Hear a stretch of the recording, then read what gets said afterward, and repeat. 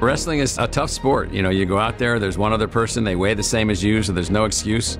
And then you are out there attempting without injuring the other person to fairly have a victory. And so I just love contests like that.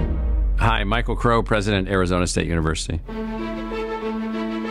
My parents were teenagers who ran away and got married and got pregnant, and then I was born in San Diego after my dad joined the Navy. We moved a lot, went to 17 schools before I graduated from high school. Sadly, our mother passed away along the way, so we all got split up for a while and then brought back together. So lots of moving, lots of adaptation. I was like a weird kid, so I was working on my Eagle Scout project in 1968. We had just moved from Norfolk, Virginia, where my father was stationed, to Patuxent River, Maryland. A bunch of us put together an Eagle Scout project to deliver enough food for one family for 1 year.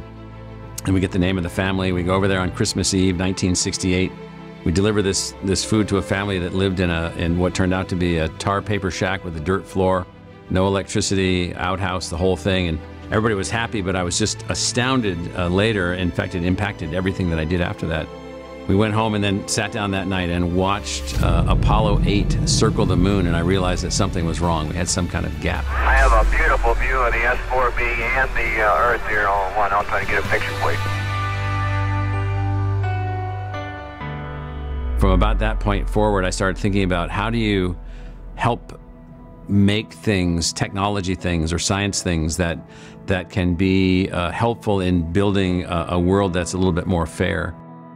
By the time I went to college, that's what I started focusing on, was what I ultimately became at Columbia University, a professor of the design of knowledge enterprises, the design of enterprises that produce social outcomes, economic outcomes, military outcomes, all using knowledge creation as the method to do that. I read a few books that have people just saying we've got to figure out how to build new kinds of universities that are more egalitarian, more research discovery driven, more impactful, lower cost, better run. And so this job came open, and this is what the people in Arizona wanted, so it was like a marriage made in heaven.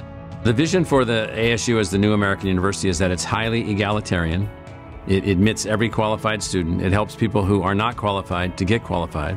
It helps you to finish college if you weren't able to go, if you couldn't go. Arizona is this new state, this highly innovative place, highly independent-minded place. And so we've also built a university that's highly entrepreneurial, highly enterprising, unbelievably innovative, unbelievably creative to achieve all these things. And so we've made all those things happen in a way that we've constructed this new kind of model. We're not going to make any progress in our country if we think that fear is our motivation. Our motivation should be those things that we aspire toward.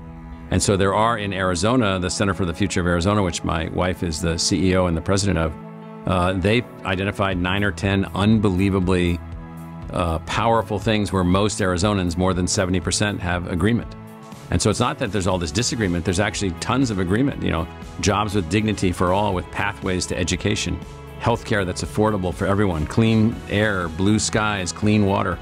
90% of the population want all of that. Every single day I wake up and I am ready to go. I never carry any of the weight of the previous day. I did the best I could do. If I got it wrong, I'll try to get it right. If I made a mistake, let's fix it. If I hurt someone's feelings, tell me, I'll apologize. I'll try to amend my errors, whatever they are. I also get energy from, you know, just the vibrancy of life, the beauty of where we are here in Arizona. It's unbelievable.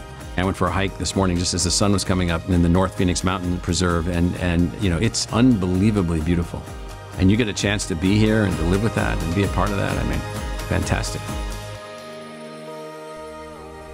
I'm not big on legacy. What I hope that people can do is they can say that Arizona State University and all the things that we've been able to do here as a team and as a group is more impactful for my children and my grandchildren, my great-grandchildren, my great-great-great-great-great-grandchildren. And the world's a better place because the university found ways to reach more people, connect to more people, link to more people, solve more problems, move us forward, help our democracy to be successful. I'd be happy with saying, yeah, he was a part of that.